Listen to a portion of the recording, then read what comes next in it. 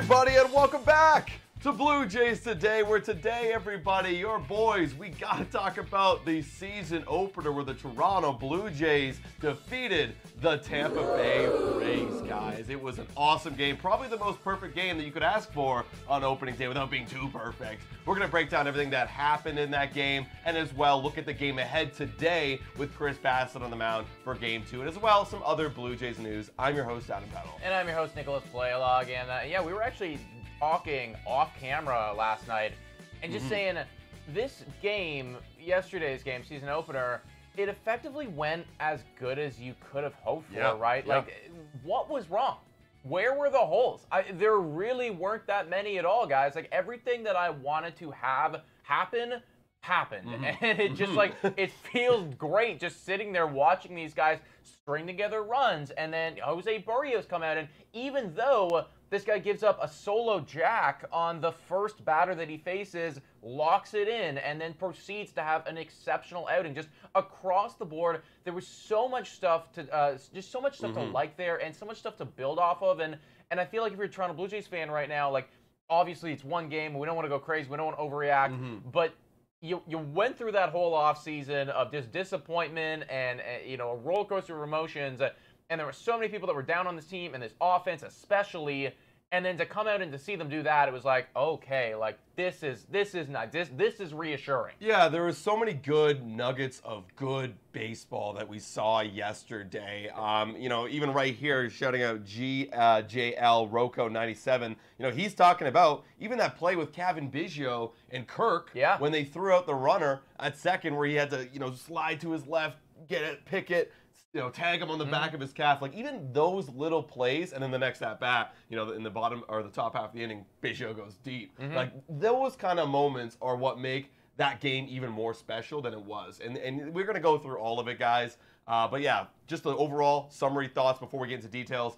Mwah! Very good. Thank you, Blue Jays. Chef's Thank kiss. you. Let's talk about Vladimir Guerrero Jr., though, because even though he went 1 for 5, he annihilated a baseball, folks. 450 feet.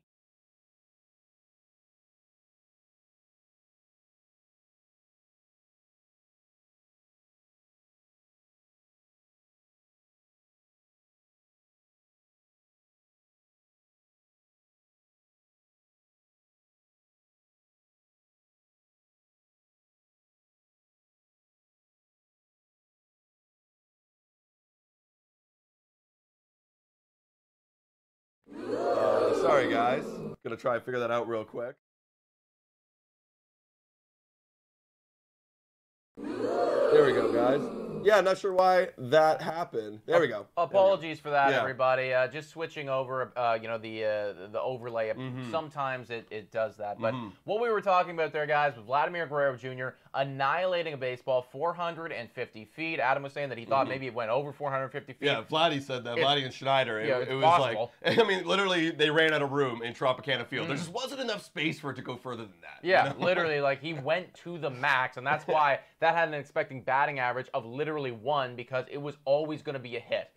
Vladimir Guerrero Jr. goes 1 for 5 yesterday, and even though there was outs, you know, in every other one of his at-bats, one thing that I noticed was that every single freaking hit, the ball that he hit into play, because he had 4 balls that were hit into play, he did strike out once, but he had a hard-hit baseball on every single one of those. He was connecting with the baseball, and one of those other ones, the flyout right there, that had an expected batting average of 930. So you could argue that Vladimir Guerrero Jr., even though he had a moonshot yesterday and I think a pretty solid game, he even got unlucky, and he was just playing really, really well. Yeah, I love to see that from Vladimir Guerrero Jr. And how exactly did he do that? Well, you know, we were talking to Joe Siddall on the podcast literally a few days ago, and Joe Siddall was talking about, well, Vladdy's got to get that timing down, got to get his hands into a loading position. But one thing that he actually didn't mention, and it was Vladimir Guerrero Jr. dropping his hands, and that's something that Mark DeRozan, a former Blue Jay himself, he broke down on MLB Network this morning, looking at how Vladimir Guerrero Jr. got to this baseball, and it was simply he did not drop his hands. And I think a part of that, when you look at what Joe, or listen to what Joe Siddall was talking about, Vladdy isn't trying to speed up or get to the baseball. He's coming right through the baseball rather than dropping his hands and trying to get under it. I mean, just take a look at this swing. I'm going to mute it here, but just take a look at this swing and tell me this. Do you think that Vladimir Guerrero Jr. was swinging hard here? Look at that swing. Yeah, Like, it looks so clean. It's clean. It looks effortless. And what's funny enough is Buck Martinez in this home run was saying he has all the power in the world. Yeah. He doesn't need to swing that hard. And this went over apparently 450 feet. If Vladimir Guerrero Jr. can trust his hands to get to the baseball, granted, that was an off-speed pitch in the middle of the plate. Yeah. You know, just going to say that because the whole thing's been about fastballs. But if he can just trust his hands and not try to rush or speed and get to a ball, he's going to have a lot of success this year. Well, I mean, I feel like we've seen it with Vlad a lot where when this guy takes a massive hack, and he does take them, usually he misses. And his eyes come off the baseball, and we're swinging out of our ass, and, like, we want to go yard. But I think you said it perfectly right there where it's like he just doesn't need to do that. Now, there are other guys out there. I'm going to pick on IKF right now. You know, it's like if he wants to hit a home run, he's got to give everything he has to muscle that ball over the fence. Vladimir Guerrero Jr. isn't that guy, right? Like he's just got that effortless power. That is part of the you know, I guess God-given talent. That's the talent right that was there. just, you know, built into him. You know, thank you, Vladimir Guerrero Sr. for gifting this kid with this. But seriously, I mean, like the swing looked effortless, and the fact that every single one of those other balls were hard-hit baseballs. That is a great sign because even though he went 1 for 5, well, on another day he's going 3 for 5 or you know 2 for whatever it is, right? Hitting the baseball hard is an incredible sign, and the fact that he was doing it that effortlessly is just icing on the cake. Yeah, one more positive thing before I do want to reveal just something to note for looking out because you got to be realistic too. It is one game. One more positive thing I want to mention here about Vladimir Guerrero Jr. And we were looking at this morning. Shout out to Mike Petriello. This is a great sign. He is taking the pitches that he doesn't want to swing at, and he's swinging at the pitches that he wants to swing at. Middle of the zone. Even though some are outside, you could drive that ball to right field. You see Bo Bichette do it all the time. This is a great sign that he's being patient and he's taking hacks at his pitches. Vladimir Guerrero Jr. in the past would have swung at this pitch over here, this pitch over here, this pitch over here, maybe one up and in if it's like on 2 strikes. He would have swung at those, and he didn't this time. I want to see this continued effort moving forward. Now, the one thing I want to say, and I kind of mentioned it a little bit before, we got to see him attack the fastball. He got the hit off a breaking ball. Great. I want to see some good hits off the fastball. Yeah, that's always going to be the bread and butter of any good MLB player. And when he was at his best in 2021, this number blew me away. When he was at his best in 2021, he was hitting the fastball. I think the batting average was 385, and he had a positive run value of 34. 34 runs generated off of that one pitch alone. That's crazy, guys. That's MVP level stuff right there. Obviously, Ohtani beat him out that year, but like that is MVP level statistics. So you're absolutely right. He's going to need to do that. Also, if that image is circulating on Twitter, I'll tell you right now, Tampa Bay Rays are seeing that too, and other people are going to see that as well. So as he comes in with a game plan, he's got to understand that now they're going to adjust to him, and there's going to be some other pitches as well. So I'm curious to see how he adjusts when they start avoiding that area and throwing it in other places, right? Will he change where that spot is for him, or will he stay where he's at? Well, here's the beautiful thing.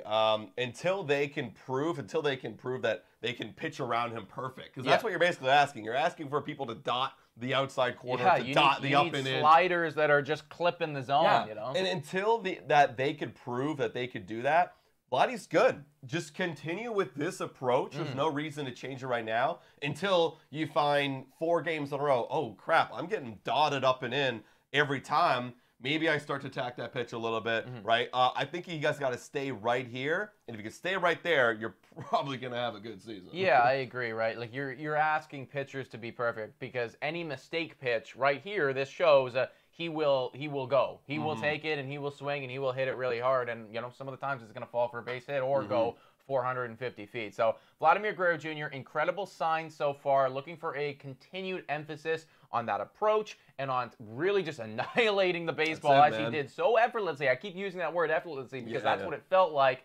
moving forward. Next guy that we got to talk about here, Jose Berrios. Before we get to him, quick shout out to the 150 people who are watching right now, guys. If you haven't already done so, hit the like button, smash the subscribe button. I have it pinned up in the chat right there, but we are going to be live watching tonight's game, Friday's game, 6:30, with all of y'all. We had an incredible opening day stream. I want that continued excitement, guys. I'm ready to keep going, okay? I've not left the hype train yet. I'm on the wagon. Join us. Yeah, bro, I'm ready. I'm ready for it, guys. Now looking at what Jose Berrios did in the game before. First of all, 6 innings pitched, only 2 earned runs. I think he allowed 6 hits. He had some base runners here and there, but he wasn't really having that much damage. I think most of the damage really came from Yandy Diaz in that game, bro. I learned something yesterday. And Yandy Diaz is the most slept-on player in the MLB. That was my biggest takeaway. Obviously, we can talk about Guerrero, we can talk about Berrios and the Blue Jays offense, but holy God, this guy is good at baseball. Yeah, 3 for 4. He went double, single, home run, fly out. Now, granted, his double wasn't even that hard hit. That was just fluky. Yeah. But going over to Jose Berrios, very, very solid outing. I mean, coming into this game and even coming into this season, we did expect a sort of next level performance, that next tier performance from Jose Berrios. Not because we want more out of him, but I think he wants more out of himself, especially going off of last year's game 2, getting pulled that early. In this one, only 2 lefties. That's kind of the story that I've been following with Jose Berrios. How is he going to get out these 2 lefties? He handled them pretty well in this game. I think Lau got 1 hit off of him, but he really didn't incorporate the cutter too much. He tried it out 1 time in this game. Change up, that's the one he's going to throw to the lefties as well. He threw it about 8 times. So not that much in terms of his arsenal changing around. What I did really notice in this game in terms of his arsenal is compared to last year, today, he threw his pitches for a higher velocity. Much higher. All of his pitches sinker up by 1 mile per hour, 1.2 on the slurve, 0.4 on the fastball, and then 1.5 on the changeup. Is this this could be a result of having a great offseason, maybe a little bit jacked up on opening day, who knows? But I like what I'm seeing out of so far from Jose Berrios. It's a pretty simple formula, guys. Like, throw harder and it's harder to hit. Like, that's kind of the basis, right? And we've seen it time and time again. Last year, Manoah comes in, velocity way down. What happens? He's not where he needs to be. The location's not there. Always a little bit hurt too, and then everything falls after that. Typically, when people are throwing harder, it means a few things. One, you're really confident and you're feeling yourself right now and you're feeling your stuff, and that is where I want Jose Berrios to be, as the opening day guy for us, especially with Kevin Gausman, kind of injured right now in the bullpen where it's at. We need you to come out and be this guy. You are potentially the future of this rotation once those older guys, start to decline or start to leave. So that's a great thing right there. 2, it means you're in good shape. Means that you went to the gym this offseason, you put in the work, you were with the trainers, you're in great shape right now. And 3, and most importantly, means that you are healthy. And that is definitely something that we need. This guy is called the Machine for a reason. 32 starts in the last 5 or 6 years, I think. Wild stuff right there, guys. We are going to need him to continue to do that, especially with the injuries and especially because the pitching was just so critical for us last year. Yeah, and in terms of what I saw from Jose Berrios in this outing.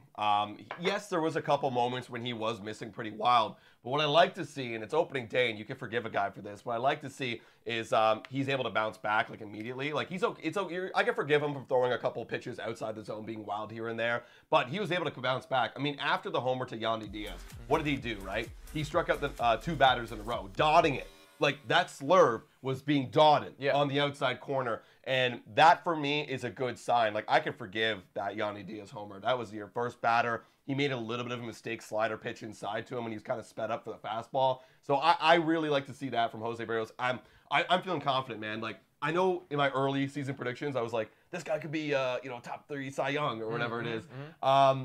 I'm not even joking now. I really do believe that this guy could be up there this season. Again, very small sample size, but of course.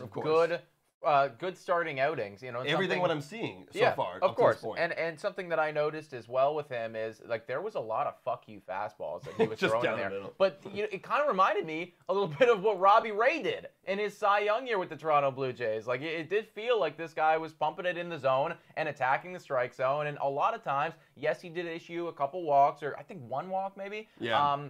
But majority of the time, I felt like we were in favorable counts. We were in favorable counts, and that's where you want to be. So we were never getting into major jams. We weren't getting behind. He was always ahead, and he left after 6 at 91 pitches. So just put that in perspective, everybody. He could have potentially, if it's later in the season, gone into 7. This would have been, considered an incredible outing if he did that. So just a great start for Jose Berrios altogether. He'll be back on the mound in 4 or 5 days. But today we're going to get Chris Bassett, who is also really damn good. Quick shout out to Nathaniel Reisenberg right there with the $5 dono. We appreciate you, dude. If we could, we put you up on the wall of MVPs. We will be doing that, though, later today again when we are live for the second Toronto Blue Jays game of the season. Yeah, shout out to Gaming Freak YouTube, who donated 20 YouTube memberships yesterday. If you're still here, man, shout out to you. That was incredible. The whole chat was buzzing yesterday, it was crazy. guys. The whole chat was buzzing. Again, I just can't get over how phenomenal of a game that was. Everything that I wanted to have happen actually freaking happened. And we won our bets, too. And later in this video, we're going to make some more bets. You know that we got to do that. We got to do it, guys. We got to do it. But before we get to that, we do need to give a massive shout-out here, guys, to a couple Blue Jays Today viewers. Yesterday, we got this email. I mean, we rarely get emails from you guys. Sometimes people send us emails, but typically, like, people Instagram DM us or comment on our videos and stuff. But we got this email, and flash over right now. Ryan on the right, Aubrey on the left.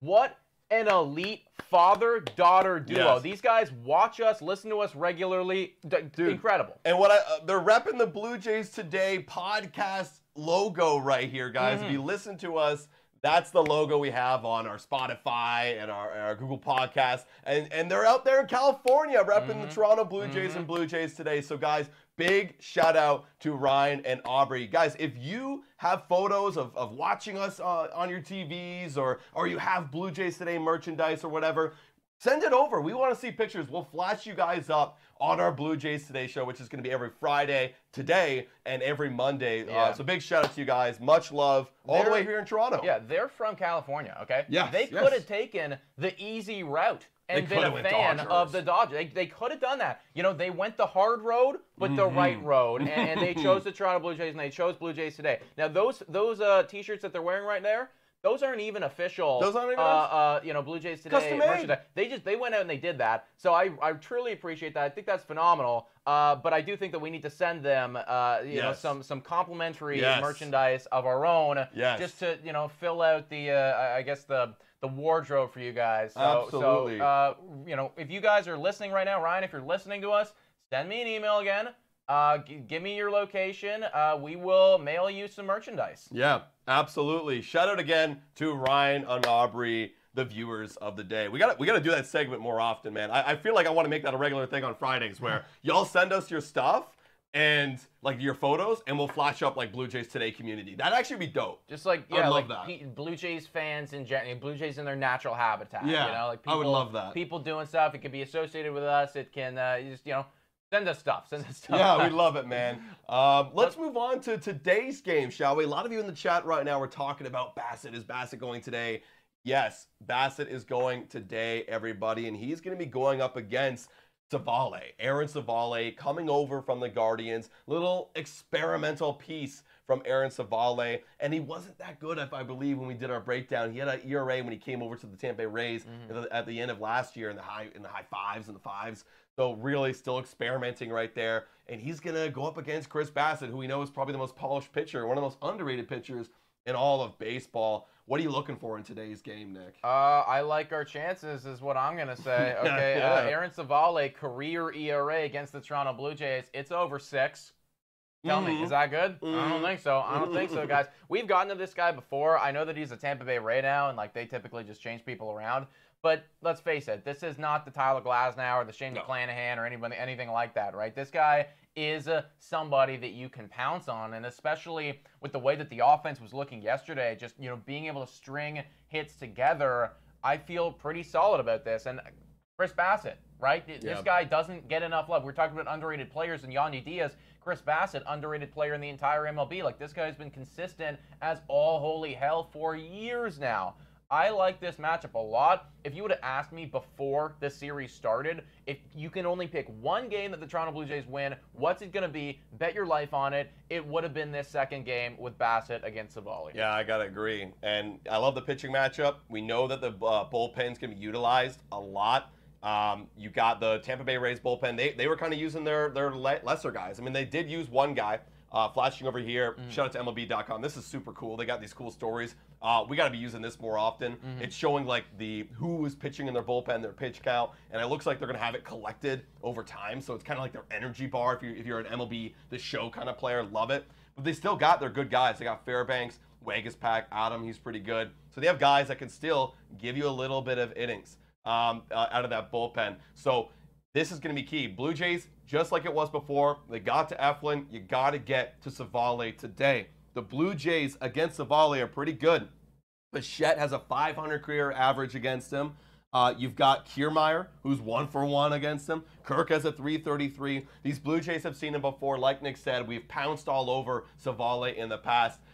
It's going to be key for the Blue Jays to get out of the gate early, swinging, take that momentum into this game. Well, the game plan from yesterday is still the same game plan, okay? Get length from your starter, attack their starting pitcher early so you get a lead, and then they have to play their bad bullpen guys against some of our good bullpen guys, right? Because, again, we are playing around the fact that you don't have Romano and you don't have Swanson. And that is, eventually that's going to come back to bite us. I wouldn't be shocked if before those guys come back, there will be, a blown save here or something like that. Right. I could see that in our future. But you're not going to blow saves if you're up by 6. Exactly. Right? So, exactly. that's why you just got to keep pumping these guys, and I do think that we're capable. Looking over at our bullpen, guys, we used Tim Mesa yesterday. A little bit of a questionable one right there. I didn't think that we necessarily needed to, but either way, he got the job done. You also did spend Nate Pearson and Trevor Richards. So you got Jimmy Garcia, you got Chad Green, you got Wes Parsons. If we get up by a lot, maybe Wes Parsons comes in. You do have Mitch White.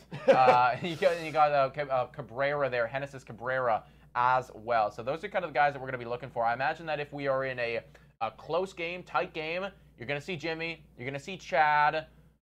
Yeah, that's the thing. Yeah, maybe you see Genesis too. Early in the season, you don't really want to have your guys go back-to-back. It all depends on each individual guy and how they're feeling. We're not privy to that information. We don't know. But typically, you want to have them kind of going every other day to begin the season. You don't want to risk an injury, especially with Swanson and Romano already out. For me, you saw a situation where we were getting in a bit of a jam in the middle innings, and Garcia was getting warmed up, ready to come in if Jose Berrios wasn't able to finish. I think it was the 6th inning.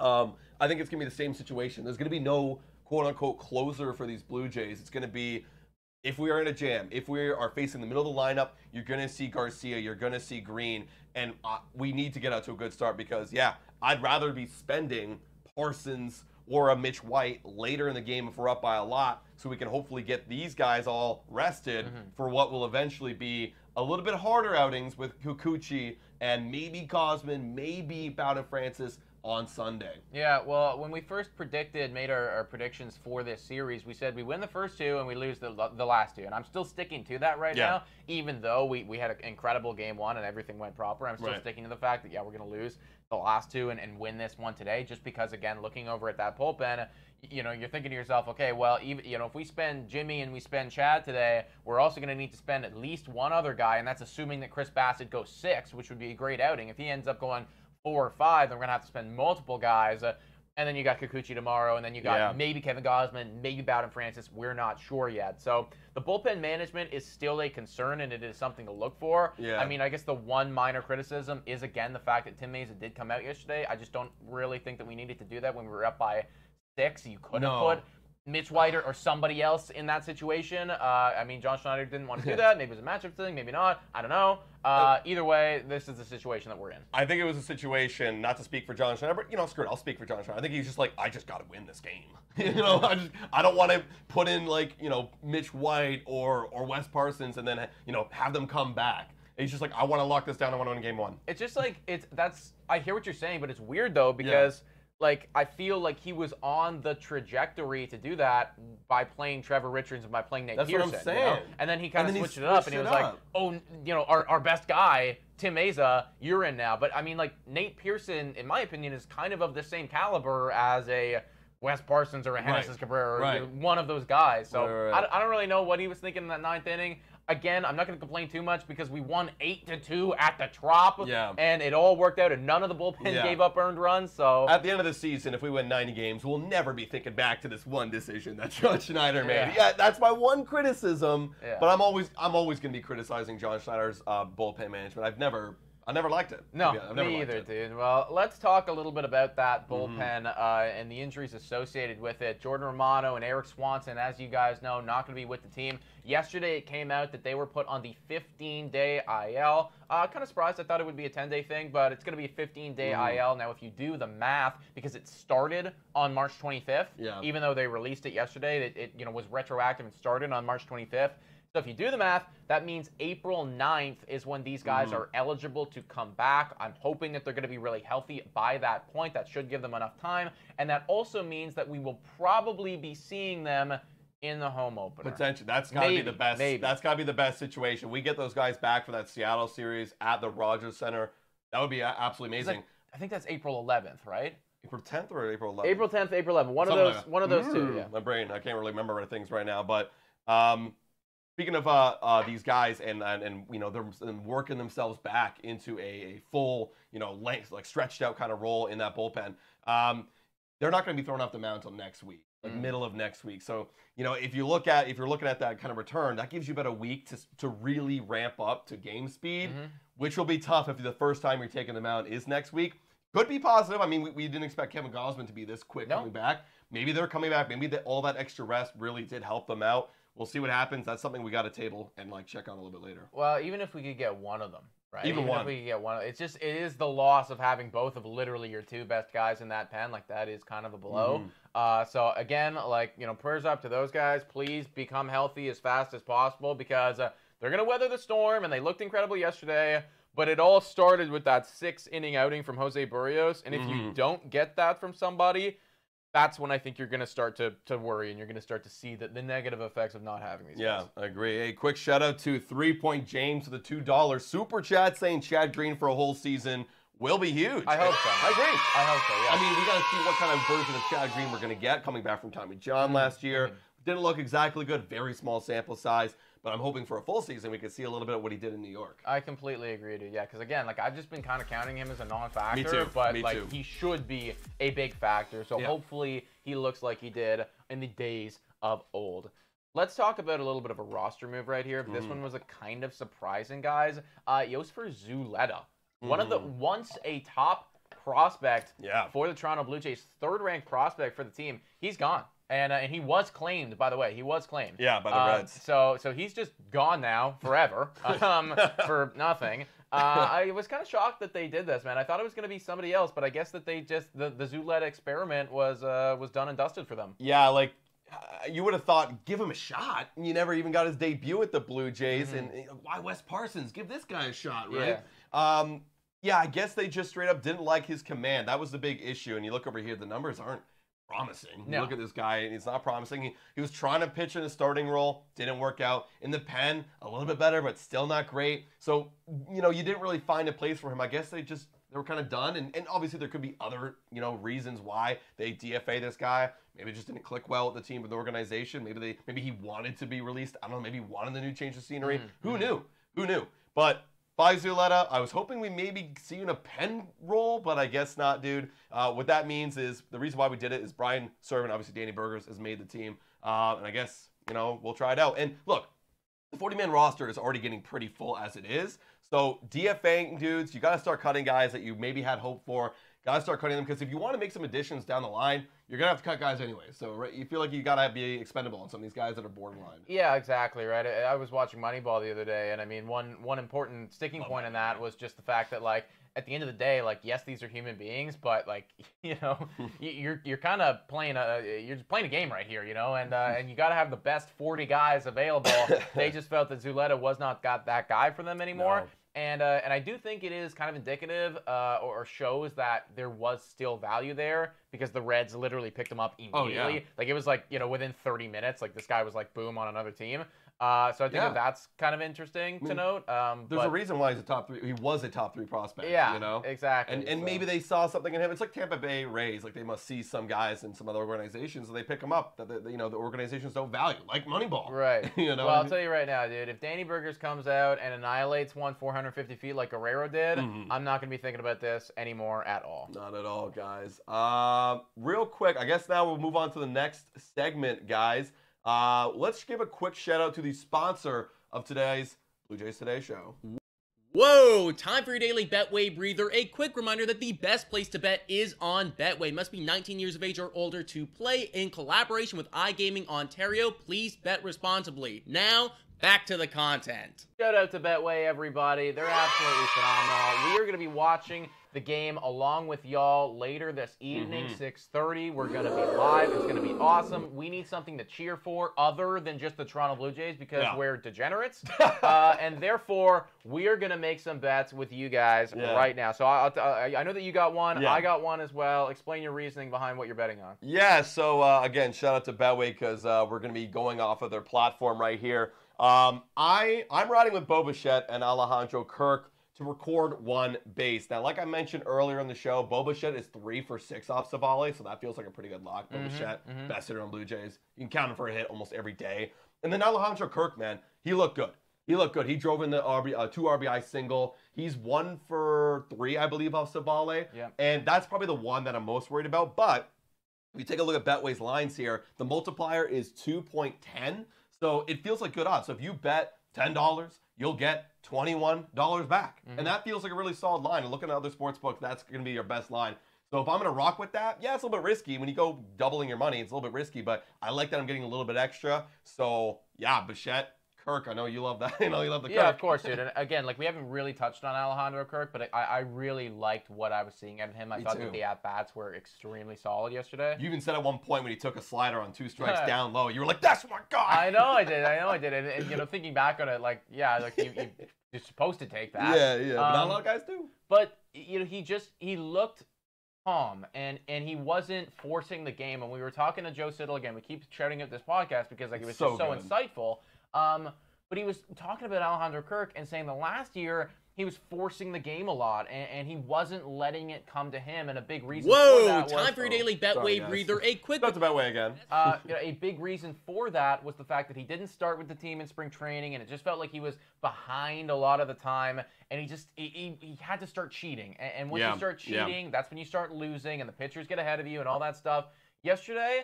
there was no cheating involved. Like, this guy looked like so calm and collected. He took a walk. He got a big hit in a big moment. That's what you want to see out of him batting 6. I tweeted this out in response to the Toronto Blue Jays when they released the lineup card. Kind of joking, but at the same point, kind of true. I said, Kirk batting 6th is what championships are made of, folks. Kirk batting 6th is what championships are made of. The guy came up clutch, so I do like that a lot. Moving over to my Betway bet that I'm riding with, guys.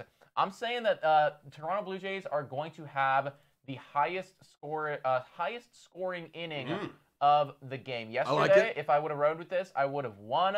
I mean, you can also draw, which would suck. I don't want that to have happen. But I'm thinking that the Blue Jays, the way that they were looking yesterday, and I said this, and I know it's an overreaction, but I said it's reminding me of the offense that we used to see in 2021 when we're stringing stuff together and when we're letting the game come to us. And obviously, you love to see what Guerrero was doing, hitting the ball hard, and Bichette just being Bichette. All across the board, I felt really good about it. And because we've annihilated Aaron Savali, this feels nice. Yeah, I feel like we kind of glazed over it, but we got to really shout out the fact that yesterday, literally everybody, he's talking about stringing hits together. There was a lot of stringing hits together, especially, I believe it was the 6th inning? Actually, I can see it right here. Yeah, it was 6th inning, where we put up a 5 spot. You know, everybody, like, individually had a good game, right? 1 for 4, 1 for 5 with a homer, 2 for 4. Turner, the big standouts here are Turner, Varsho, and Ty KF didn't have a good game, but still, everybody else, like, hit for power, came up with clutch base hits when you needed to. So, for me, like, yeah, I like that bet. It is a multiplier of 2.45, if I'm not mistaken.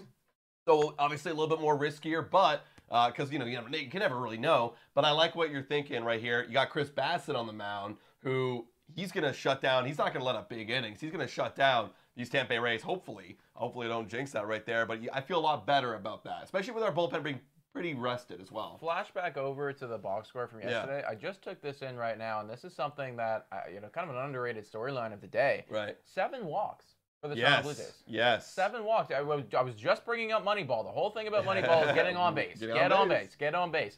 7 walks for the Jays. You got 8 hits. You could win with 8 hits, but 7 walks. That's big, dude. Really good. That shows that everybody was being patient, letting the ball come to them. They weren't forcing it. I love to see that. I'll add on to that. 7 walks, only 7 strikeouts. 1-for-1 Yeah. ratio right there. That is a good ball player. If you can go 1-for-1, again, small sample size, but we got to keep these are the narratives. We're trying to paint you the narratives so we can continue to see these throughout the season. You know the Blue Jays are back. And look over at the Tampa Bay Rays. 2 walks, 11 strikeouts. Not great. Not great, guys. They weren't seeing the baseball. Here's another thing I noticed. Look at this middle part of the lineup not coming up at all. You got Yanni Diaz setting the table, and then just nothing. Yeah. And then just nothing. No, Yanni Diaz did everything for them. Yeah. Yanni Diaz did literally everything for them yesterday. And if they did not have that guy, like, it might have been 8-0. So, yeah, guys, I'm feeling good about it. Again, we will be live later today watching the game with all of you. Until then, folks, comment your thoughts about all of this down below. Also, go follow us on Twitter and Instagram. We're posting a bunch of stuff on there very recently, kind of some breakdowns about the Toronto Blue Jays opening day game, and then just this series as a whole. So I hope to see you guys there. Yeah, guys, thank you so much for tuning in. We had almost 200 people. We had actually 200 people right at the end here watching this live stream. If you haven't, guys, already, make sure to hit the like button and support the boys. Hit the subscribe button so you can get notified as well when the boys are going live. And like Nick said, we'll see you all at 6:30 tonight. And shout out to the elite father-daughter duo. Yes. Aubrey, we're here for you. Merch in the mail. Let's go, guys. Thank you so much for watching. And as always, Go Jays, go!